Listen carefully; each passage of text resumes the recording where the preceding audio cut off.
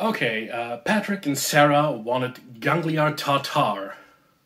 So, ganglias are nerve cells, and in the case of the Kelpians, you know the deal with the Vaharai and so on. I shouldn't tell Doug I made this, and they have a very lot of fun in the mirror universe, so yeah. This is my attempt, and now I'll show you how to make it. So, okay, the first thing we have here are some beautiful shrimp.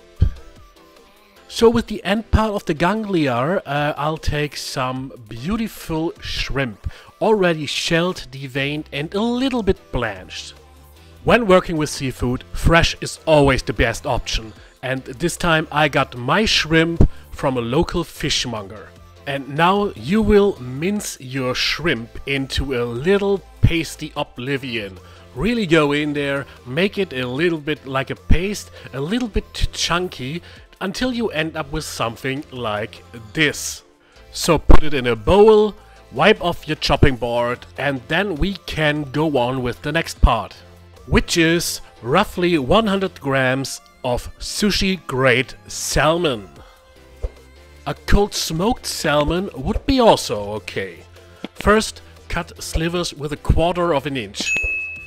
Then bunch it up and cut little cubes out of it, also 1/4 of an inch. Then give it a rough chop and put it into the bowl to our shrimp mixture. So then finely dice a shallot. Now for a little bit of acidity we mince roughly 50 grams of pink sushi ginger. Normal sushi ginger would be also okay. This is the only form of acidity we put in yet. Do not, and I repeat, do not use any kind of lemon juice or something else. So mix well until evenly combined.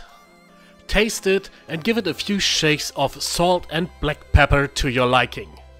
So now, grab your favorite ring mold and put it on your favorite plate and start filling it up.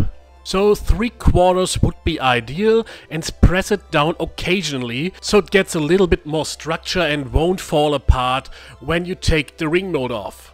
And then top it off and fill it up to the brim with a nice dollop of sour cream. And now put it in the refrigerator for 1 hour or until ready to serve.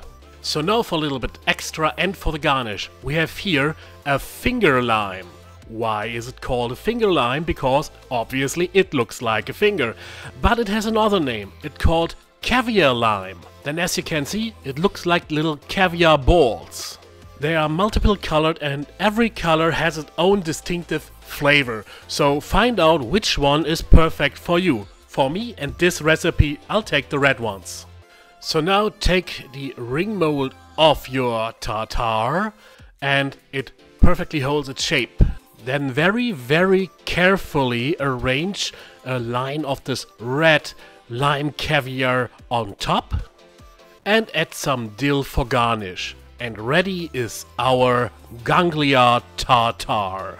And try to get a little bit of everything.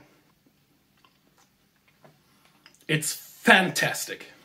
The caviar limes, they produce a little buzz in your mouth when they pop.